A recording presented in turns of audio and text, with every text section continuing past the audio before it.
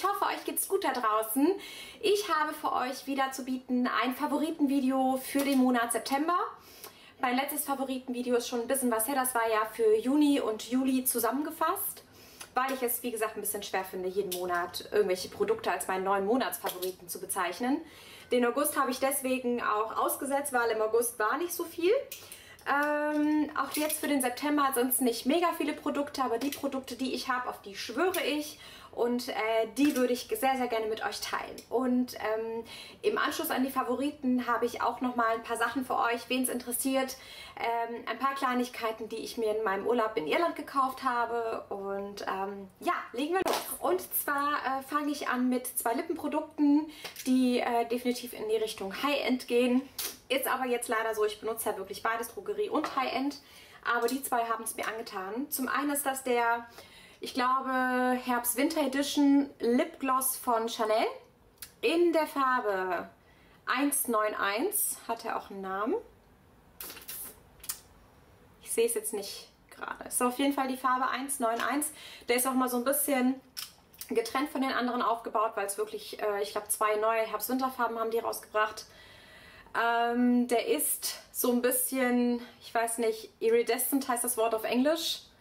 Mir fällt es gerade nicht auf Deutsch an. Auf jeden Fall schimmert er in unterschiedlichen Farben. Der ist nicht allzu auffällig und ich finde auch nicht, dass man Glitzerpartikel auf den Lippen sieht, weil ich mag das ja nicht so gerne. Er hat einfach einen super, super geilen Schimmer. Es geht jetzt auch nicht irgendwie ins Grüne auf den Lippen, sondern es bleibt wirklich in so einem ganz kalten, seht ihr das? Rosé-Eiston. Es ist halt sehr, sehr kühl, was ich persönlich ja sehr mag. Und man sieht aber dennoch, obwohl der halt hier sehr durchsichtig erscheint, man sieht wirklich, dass man was auf den Lippen trägt. Also der ist wirklich mein absoluter Favorit gewesen und ich bin sehr, sehr begeistert von dem Farbton, weil er sehr außergewöhnlich ist.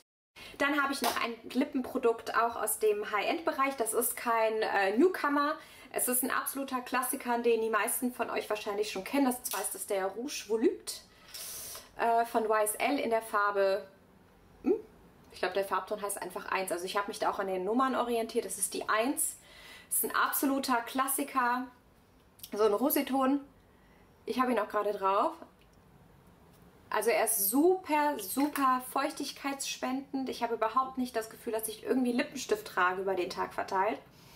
Er trocknet nicht aus, er hält sehr, sehr lange. Und ja gut, der Preis spricht natürlich für sich. Das Ding ist nicht so ganz günstig. Aber irgendwas hat mich dazu bewegt, mal wieder nach einem High-End-Lippenstift zu greifen. Denn ich hatte in der letzten Zeit immer mal wieder aus der Drogerie mal irgendwelche Rosétöne, ob jetzt Lippenstifte oder Lipglosse ausprobiert. Und irgendwie war ich nie so ganz zufrieden damit und deswegen habe ich mir jetzt gedacht, ich investiere mal in den und ich finde es halt echt ein super, super schönes, klassisches Rosé. Er ist nicht zu aufdringlich und ist perfekt für jeden Tag. Also die zwei sind meine neue große Liebe for everyday. Dann habe ich noch was in Richtung Parfum und zwar war ich vor, weiß ich nicht, über einem Monat auf einen Geburtstag eingeladen und eine Freundin von mir betrat den Raum und ich dachte, oh mein Gott, wie gut riechst du bitte? Die roch so lecker und ich kannte den Duft nicht, also ich konnte ihn nicht zuordnen. Und dann sagte sie, du Silvi, das ist was, das habe ich auch selber eine Freundin bekommen, das ist nur online erhältlich, das gibt es nicht in den Geschäften. Wobei ich jetzt für euch noch einmal gegoogelt habe, tatsächlich wäre es möglich, es auch über Amazon mitunter zu bestellen. Und zwar geht es sich um das Parfum Rockin Romance. So sieht es aus. Es ist wirklich eine Eau de Parfum, also kein Eau de Toilette, sprich es hält länger.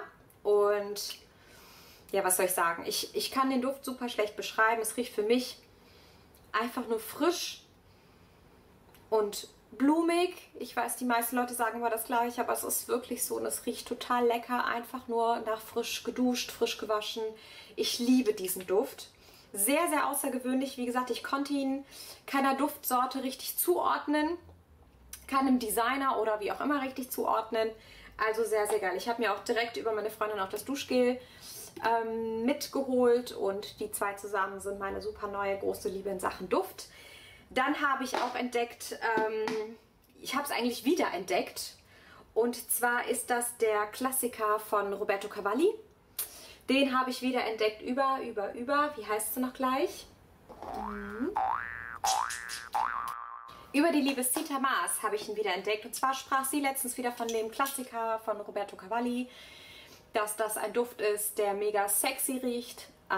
Ich habe auch früher immer schon Komplimente dafür bekommen, wenn ich ihn getragen habe. Und wie gesagt, vielen Dank, liebe Sita Maas. Durch dich habe ich ihn so ein bisschen wiederentdeckt und wieder lieben gelernt. Man hat ja öfter mal nach einiger Zeit so Düfte auch wieder satt.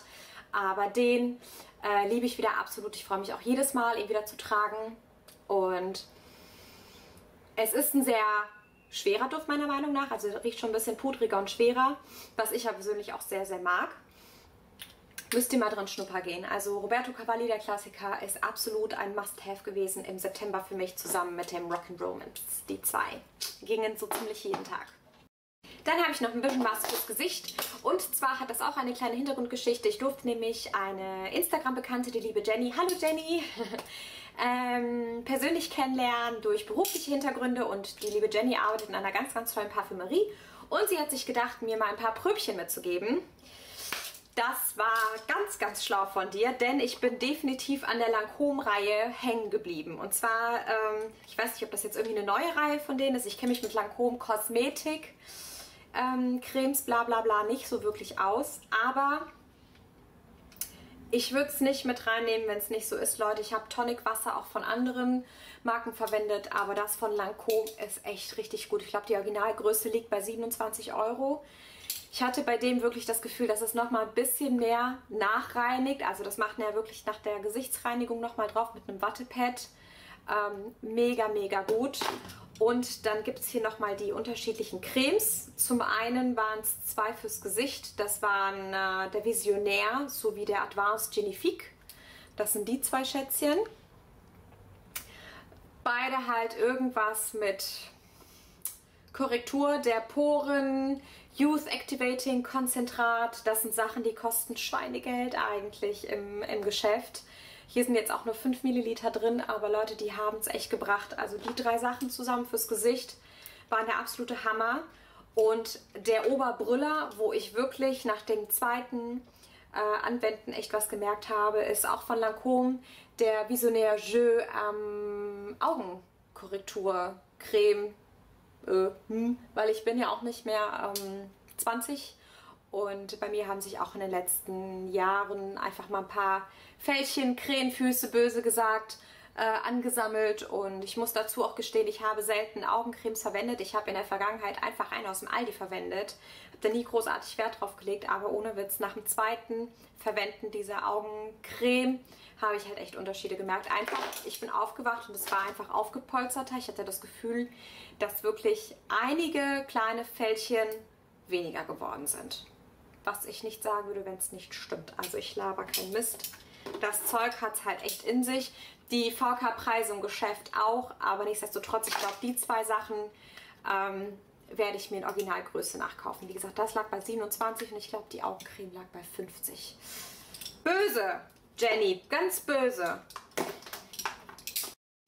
Das waren auch eigentlich schon so meine Favoriten zu dem Monat September. Es sind nicht viele, aber wie gesagt, die ich habe, sind mein Ein und Alles in letzter Zeit gewesen. Dann wollte ich euch noch ein bisschen was zeigen, was ich mir in Irland zugelegt habe. Es sind 3, 4 Sachen, aber eine davon halt wirklich ganz interessant für mich. Und zwar habe ich schon länger davon gehört, wie heißt es? In England und Irland gibt es da das Boots. Boots ist das, was bei uns DM ist. Und die haben von L'Oreal Paris, eine Marke, die wir ja auch führen. Da gibt es aber so eine Conditioner-Tönung, die 3 bis 5 Haarwäschen hält. Also wirklich ganz was Leichtes für so ein Event oder ein paar Tage. Je nachdem, wie oft man seine Haare wäscht, hat man also vielleicht gerade mal eine Woche was davon. Ne? 3 to 5 Washes. Und das sind so unterschiedliche Pastelltöne. Ich habe jetzt hier leider, sieht es in der Kamera wahrscheinlich aus wie grau, so ein Pastell-Lila. Vielleicht sieht man es hier ganz gut. Also aus Blond wird Pastell-Lila. Es ist natürlich nur auf blondiertem, geblichenen, naturblonden Haar möglich, sowas anzuwenden. Ich wollte es unbedingt mal testen. Ich traue mich noch nicht so richtig, oder beziehungsweise ich warte auf den richtigen Moment. Heute wollte ich nicht, aber Heute ist ja die Geburtstagsfeier von meinem Freund. Ich habe heute Morgen schon so gedacht, komm, haust sie drauf. Und dann dachte ich so, nee, wenn das jetzt richtig kacke aussieht, dann läufst du hinter mit so einer Mütze wahrscheinlich rum. Aber nichtsdestotrotz, ich weiß, dass es mich locken wird, es bald auszutesten. Wenn ihr Interesse habt, ich kann auch gerne mal die Kamera dabei laufen lassen, wie das hinterher aussieht.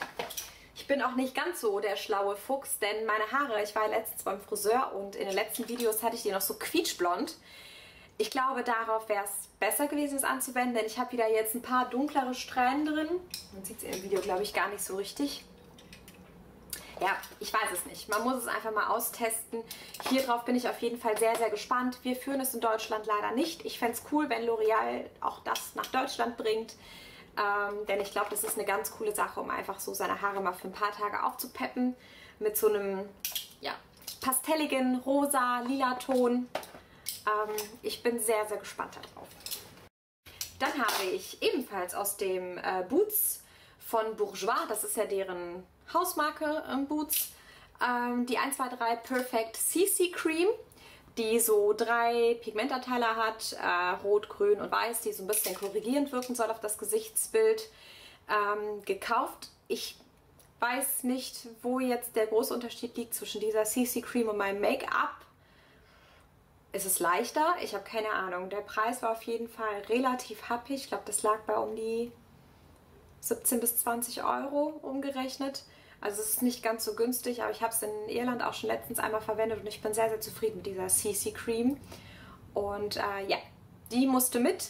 Ich hätte auch noch etwas mehr zugeschlagen, aber wir waren im Boots gerade auf dem Weg zum Restaurant und waren schwer verhungert und deswegen habe ich meiner Freundin zuliebe mal nicht so lange rumgekramt, aber hätte ich mehr Zeit gehabt, hätte ich definitiv ein bisschen mehr mitgebracht aus dem Boots.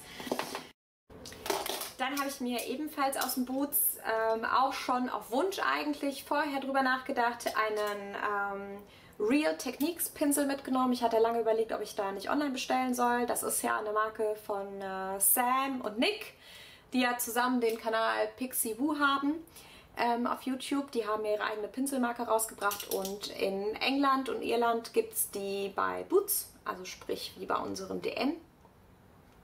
Und ich habe jetzt hier einfach mal so einen Allrounder, so eine Stippling Brush mitgenommen. Mit der könnte man jetzt Make-up verteilen. Ich habe die jetzt heute ein bisschen genutzt für Contour und ein bisschen Blush. Also das Ding ist so ein Allrounder und ich habe mir gedacht, komm, wenn du eine mitnimmst, dann nimm mal eine mit, die du für verschiedene Sachen verwenden kannst. Und ich bin bislang sehr, sehr, sehr zufrieden mit diesem Brush. Ich habe ihn jetzt, glaube ich, das 3., 4. Mal verwendet, also absolut Daumen hoch von mir. Dann ganz zum Schluss nochmal 2 Artikel, die absolut pur Irland sind für mich. Ich musste reinhauen, weil ihr vielleicht mitbekommen habt in meinem Follow Me Around, die ich letztens abgeloadet habe. Irland ist mein absolutes Lieblingsland und ich musste noch ein paar Artikelchen mitnehmen, die mich definitiv nochmal an diese Reise erinnern. Und zum einen, mein lieber Scholli, was ist heute los? Habe ich mir eine silberne Kette mitgenommen mit einem kleinen Kleeblatt für Irland.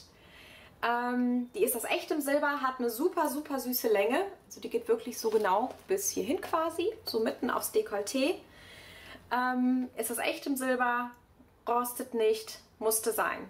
Also ich finde die total süß. Ich überlege mir halt hier noch verschiedene Anhänger dran zu machen, die für bestimmte Dinge sprechen und dass ich so ein bisschen so meine Schätzchenkette daraus mache. Aber ja, das Kleeblatt finde ich total süß. Die Kette ist auch nicht so ganz billo. Und ja, das ist ein absolutes Must-Have für mich gewesen, was ich mir aus Irland mitnehmen musste. Und zum anderen ein Kuschel-Hoodie. Ich bin so ein riesen Hoodie-Fan. Wenn ich nach Hause komme, schmeiße ich mich am liebsten in so ein Ding hier rein. Das ist jetzt ein ganz grüner und hat ein richtig, richtig schönes Grün. Und hier natürlich die Aufschrift Ireland. Ich glaube, das ist so ein bisschen Unisex. Also da stand jetzt nicht in der Männer- und auch nicht in der Frauenabteilung. Ich habe den jetzt in der Größe M genommen, sodass er halt richtig schön kuschelig ist, wenn man den dann anhat. Und ja, ich freue mich so, dass ich die mitgenommen habe. Ich hätte es echt bereut, wenn ich es nicht getan hätte. Weil, wie gesagt, die 2 Sachen erinnern mich halt an unseren super, super schönen Urlaub, den wir hatten. Übrigens würde es mich freuen, wenn ihr euch die Follow Me Arounds anseht. Wir haben wirklich einiges verpackt in diesen Videos. Es war ein mega geiler Urlaub. Auch nochmal Küsschen an meine Mädels, die mich dorthin begleitet haben. Und ja, das waren meine Favoriten sowie mein kleiner Irland-Haul. Ich hoffe, euch hat es gefallen und wir sehen uns beim nächsten Video wieder. Bis dahin, tschüss!